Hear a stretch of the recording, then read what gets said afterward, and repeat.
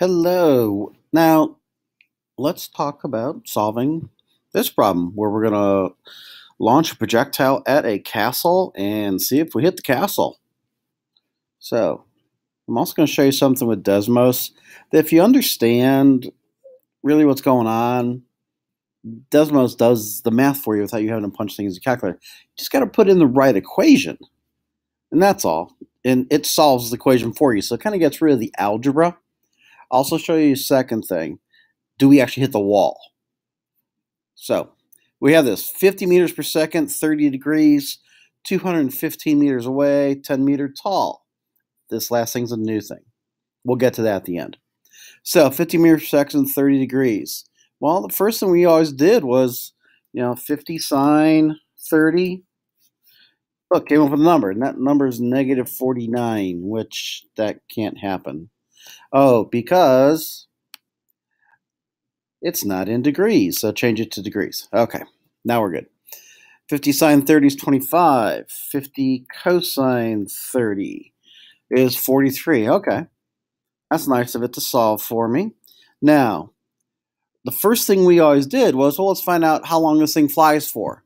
And that was using the vertical, the sine, the 25, and we put into the equation VF, V equals V, minus 9.8 t, that kind of thing. All right, so we can't do that. We actually have to put in numbers. So again, VF at the top is 0. Our initial V is 25. And Desmos doesn't like t. Desmos wants x because it's going to find x. So there we go. Our time for this equation is 2.551. Now remember, that's only half time. Okay.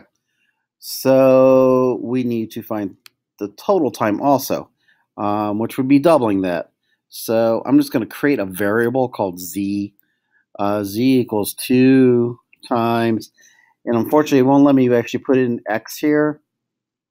So I'm just going to have to put in the 2.551.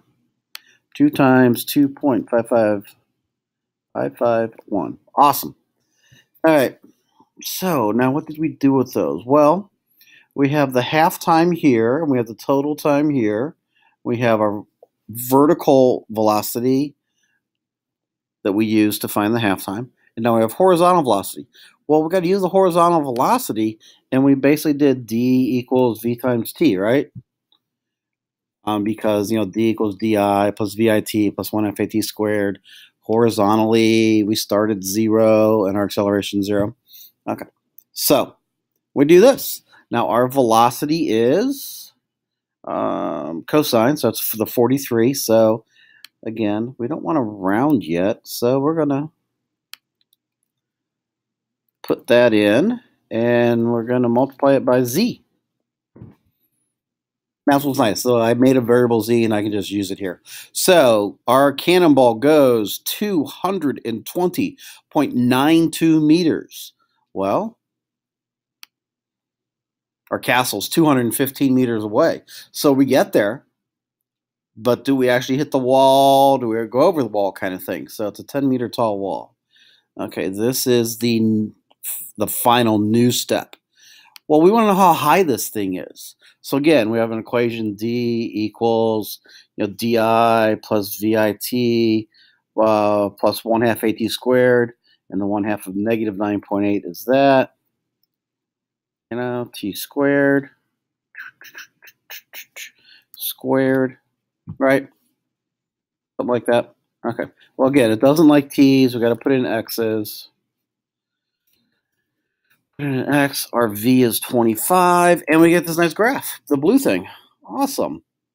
So d equals, let's change it from d. Let's call it height. H for height. Okay. So here is our thing. I don't need this up. We just found the equation for height. And interestingly enough, this half-time thing right here, it goes right through the middle. So the total height is at 2.551. Wow, that was our half-time. And total height's 31.88. Okay, well, that's one of the answers we try to find. So that's good to know that. Now, here is this final new thing. We don't really care so much about how high it goes in our problem because we don't have anything in the middle here. We do care though that it's like hitting the wall at 215. Again, it goes 220, but we need it to hit the wall at 215, and that wall is 10 meters tall. So we got to know if it actually hits the wall or like goes over the wall. So here's the new step. We need to know how long it takes to hit the wall. Well, it's a wall is at 215. I forgot already. The wall's at 215, and it's going 43.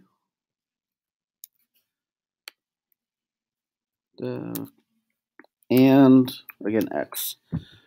So d equals vt. We're just doing d equals vt again. Like number 5 here, just d equals vt again. But now we know the d. We know it's at 215.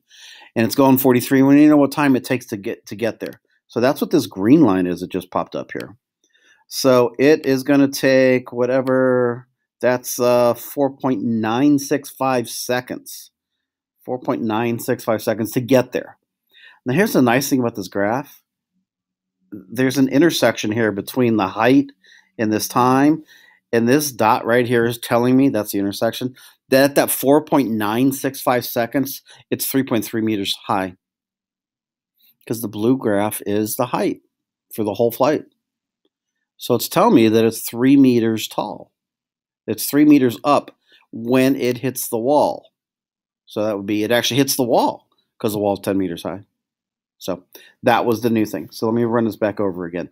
So we start by just doing 50 sine theta, 50 cosine theta. We use our sine, our vertical stuff, to find the time. And that was the purple line.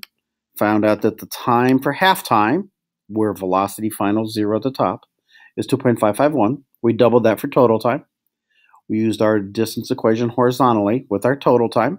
Found that it goes 220 meters. Awesome. So we know we have a chance of hitting the wall because the wall's at 215. Then we came back and we put in a height equation. Again, our distance equation vertically. And it's going up at 25 meters per second at the beginning, but it's got a negative 9.8, so that's 1/2 of 9.8. And it gave us this nice blue graph. From that, we found that, well, the maximum height is 31.8888 meters right at the halftime. Okay. Awesome. But now we actually need to know, well, what time is it going to get to the wall? Because we know it actually ends up beyond the wall a little bit. What time does it get to 215? So that's why I put 215 into just use this distance equation, but put 215 in it, put our velocity in it, and said, well, what time will we hit the wall? That's this green line. And found out that it will hit the wall at 4.965 seconds. And since I have two graphs here, I have a height graph and a time graph. There's an intersection that says at 4.965 seconds, it's 3.3 meters high. Which means, yes, we actually do blow the wall apart. Ta-da!